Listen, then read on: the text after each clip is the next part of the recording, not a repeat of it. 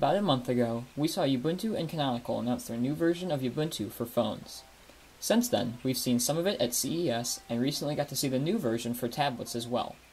Now, the developer preview builds are out for the Nexus devices, and so I'm here to show you around the new OS, its features, and how it stacks up to the expectations. Let's get going.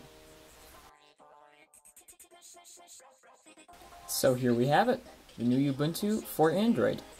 So we've been hearing a lot about this over the past couple months, and well, it's here now, and it's pretty impressive. So, starting off the walkthrough right here, we have the lock screen, and while this isn't really implemented yet, what it will be eventually is this little circle here will change with different information about your system. Like right now it just says 14 tweets received.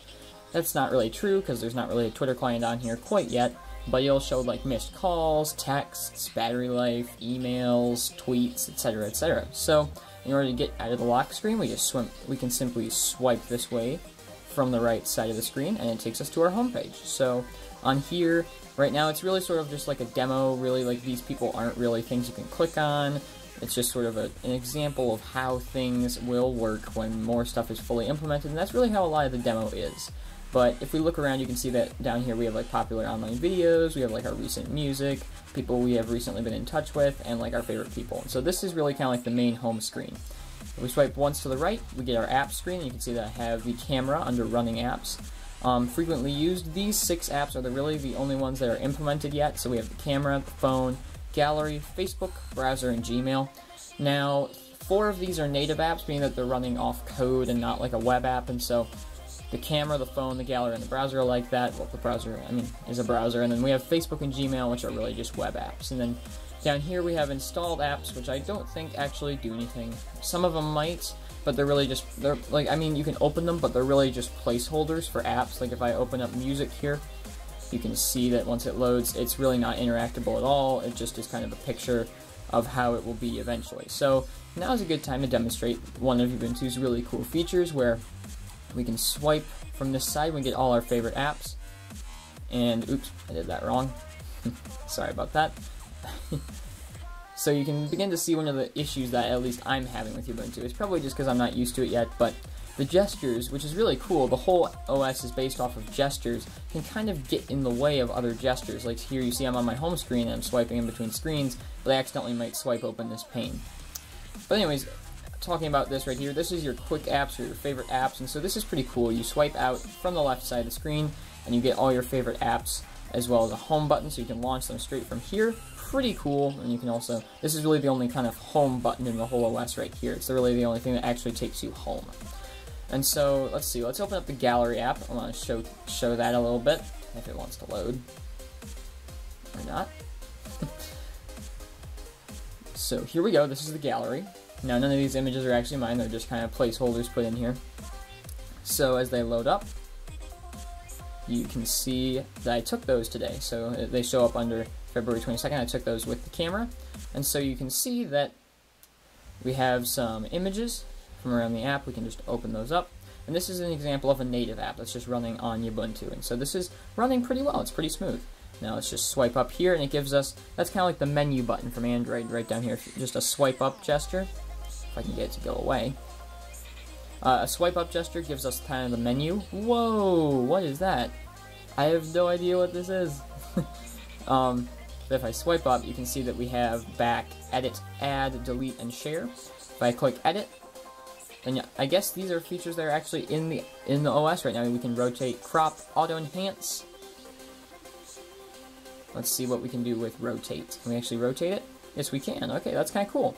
So there are some features that are actually in the OS. Sorry about this. Gestures do get in the way a little bit. And as you can see, things are already starting to kind of slow down. That's one thing I noticed, at least on the Galaxy Nexus. Things slow down pretty quickly, even when there's not that many apps open. So that's something to be mindful of. Anyways, let me go back into the gallery really quickly and show you guys more of that menu. So basically, throughout the OS, if you swipe up from the bottom, it's kind of a menu action, not on the home screen I guess, but in different apps it's kind of a menu action. So if I go into the phone really quickly, I think it probably has one as well. Now this is the Sprint Galaxy Nexus, as you can see, so there's not actually any support for actual networking, no texts or calling yet. that works on the GSM variant of the Galaxy Nexus as well as the Nexus 4, just not here. I just wanted to load this up in order to give you guys a preview, so as you can see, this performs as expected. It's a dialer. We swipe up from the bottom. I guess there is not an action tied to that, but we can also launch into contacts, and since we don't have any contacts in here, I guess it does load up some sample contacts for us, which we can then search through, I guess. And then you can see the keyboard, which is kind of just a standard affair. Nothing super special, no gestures or anything, just kind of a standard smartphone keyboard. So here's another gesture. If you swipe all the way across the screen, then it'll take you back to the apps page, and also another gesture, if you want to get rid of the keyboard from anywhere, you just swipe down. So that's kind of how the whole OS works. There is one more side to this that we haven't really explored yet, or a couple more sides. The first is right over here. This is the multitasking. How you do multitasking is that you just swipe in from this side, and it takes you to the apps where you've been recently. So now I'll load up camera, and then the gallery, and then the music app. And so you can see that's kind of how multitasking works on Ubuntu OS. And the one more thing I want to show you guys is up here at the top. We've got our notification. We've got like our whole pull down, but you can switch in between all the different settings. There's not really a settings app because they're all in here. So if I swipe back and forth, I can go from messages to sound to battery to networks to date and time. And it actually is on London. I have no idea why. And it also gives us some our calendar events, because those aren't really ours. Those are just dummy ones put in by Ubuntu. But you can see if we go over to messages here, then we can message them back with a couple of generic ones like, oh, I'm busy, can't talk right now, or we can actually reply to them with an actual text message right from there, or we can call them back, or it looks like the ability to Skype them will be in. So you can see what type of media it is. That was a Skype message, that is a message, email, call, Facebook, etc., etc. So that's pretty cool. Let's check out some of the other settings in here. We have the sound, which is just kind of mute and volume. Over here we have networks. Oop. Networks. Kind of exact right here. You can't really move your thumb at all or else it changes it. And so it's asking me to authenticate my Wi-Fi network, which I don't really need to do. And over here we've got battery. You can see the remaining charge, and you can adjust the brightness on the display there. And then we have date and time, which I showed you guys. The search feature, which eventually will let you search through like most of your content on the phone, is not in yet, which is unfortunate because that's one of the cooler features.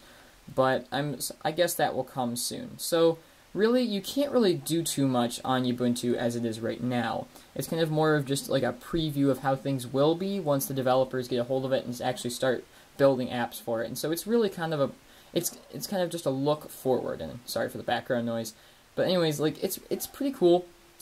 It does slow down pretty quickly, but that might just be some early optimization issues. This is, of course, the developer preview, and so it is really early, and it's not really that far in the development process. We're not expecting to see the full OS released until this October of 2013, so that's a ways in the future, and I mean, that is a long time from now. So hopefully the developers of Ubuntu will be able to put in a lot of new features and inspire other developers to pick up the platform and put in some work there.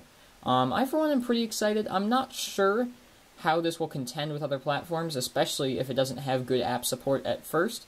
So there's a lot of stuff that we'll just have to wait and see. I, for one, am pretty optimistic about it. It's a really cool OS, and I like the gesture-based navigation. It's pretty cool, and I, for one, like it. So I hope you guys enjoyed this little preview of the Ubuntu developer, I guess, preview, and so I will see you all next time. Please like the video if you liked it, and if you want to see more, feel free to check out our channel and subscribe.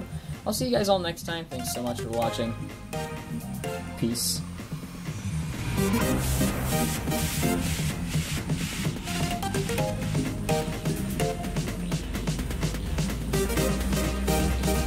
Round one.